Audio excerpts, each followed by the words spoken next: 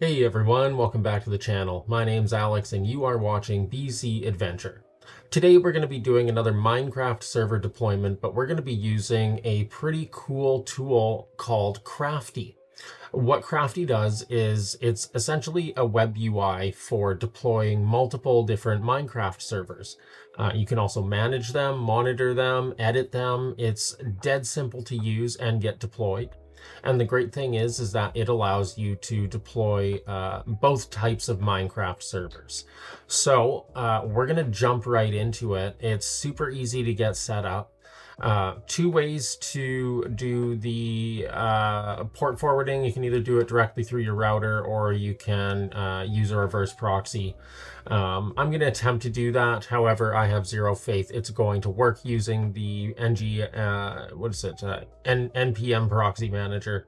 As I said in my last couple videos, it's just been a complete shit show and garbage. So we're going to try it anyway, since it's an unsecured connection to begin with. And yeah, but we're not going to focus on that. We're going to actually run through the very simple steps of getting the Docker set up and installed and running.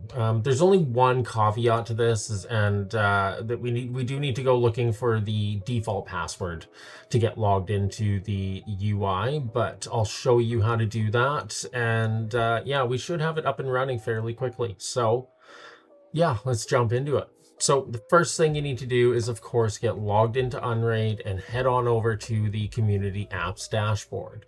And when we're there, we're going to search for the Crafty, C-R-A-F-T-Y Docker, and just hit enter. And then we're going to go ahead and install the official one. So we'll go click install here.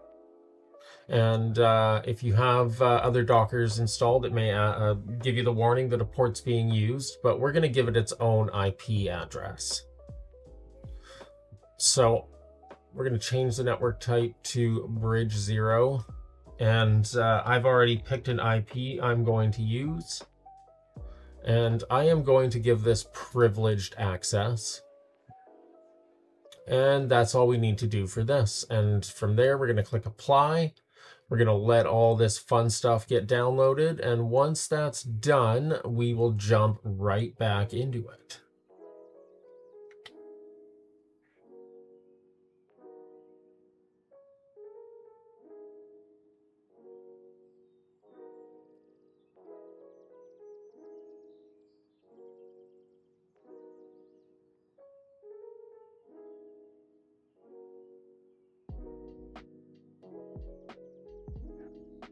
All right, now that that is all finished, we will head on over to our Docker tab, and we are just going to check the logs.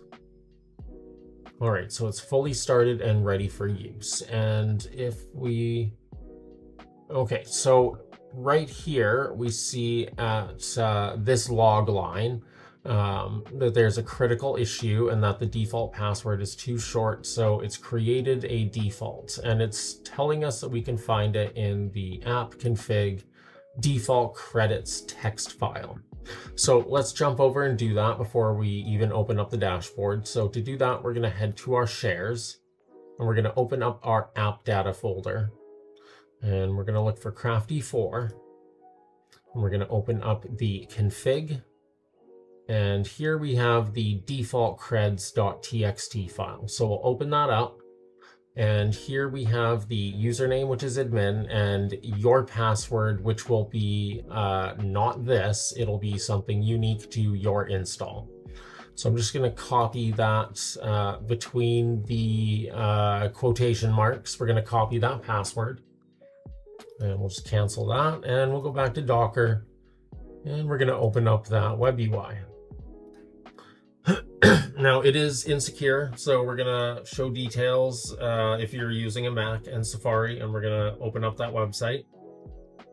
And here we're just gonna put in the admin username and we're gonna paste in that password.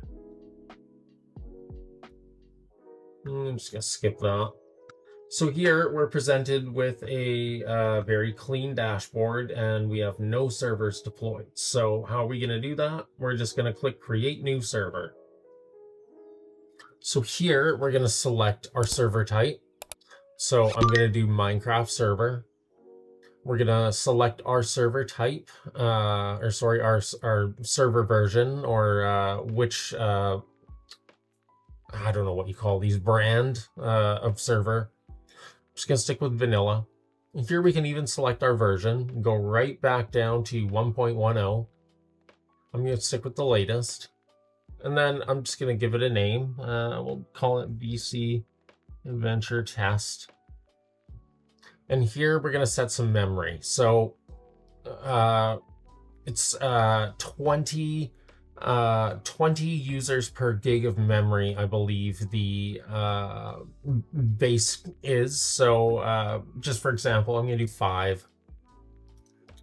Actually, we'll do 1 and we'll set the max to 5.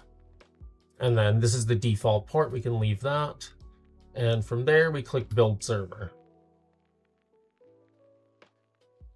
So if we go to servers and click this guy, nothing is started yet. So we do need to start the server in order to pull it and get it up and running. So to do that, we just click start.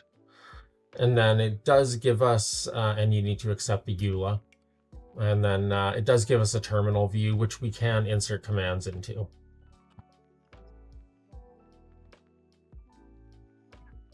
All right, that's it. So just to show that this is a functioning command line, if I put in help, it will give us the help documents. So we can insert commands into here. And then of course we get our logs, which is pretty much shown on the console.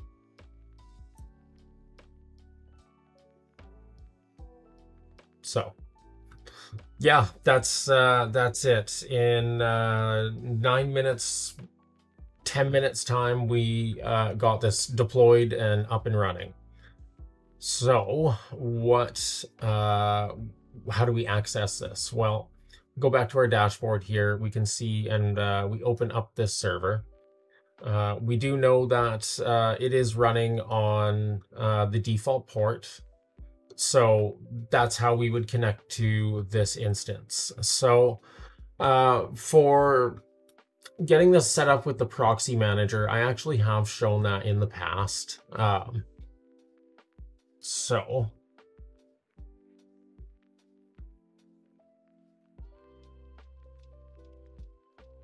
essentially all we do is we just create a new proxy host. And you would use a subdomain that you've already created. Here we would put in our forwarding IP. And then the port. Now, where the hell is that? Does it show it on the dashboard? No, it does not.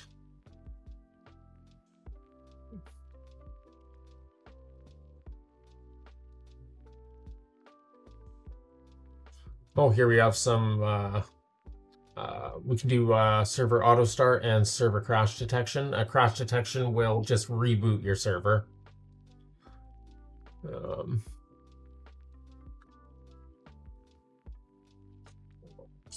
Does it say what port it's running on? No. Okay. Well, that's kind of a downside here, that you can't see what port it's on.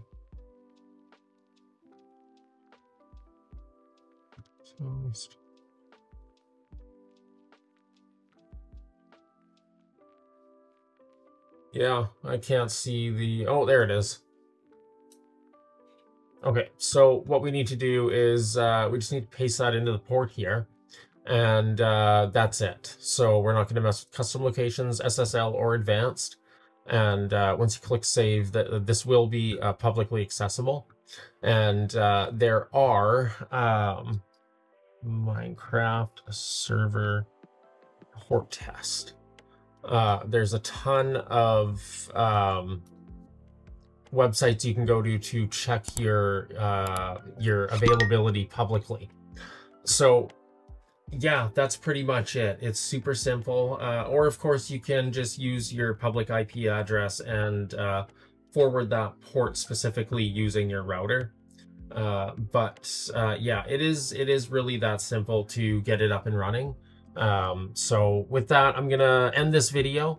I hope you enjoyed how simple this was. If you would like to see anything else covered for Unraid, please drop a comment down below.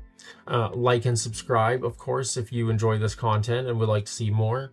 If you'd like to see some of my other Unraid content, there is a Unraid specific playlist that you can watch with everything from installing Unraid to getting it set up for the first time and everything in between. So please feel free to go check that out. With all that said, I will catch you in the next one. Take it easy, everyone.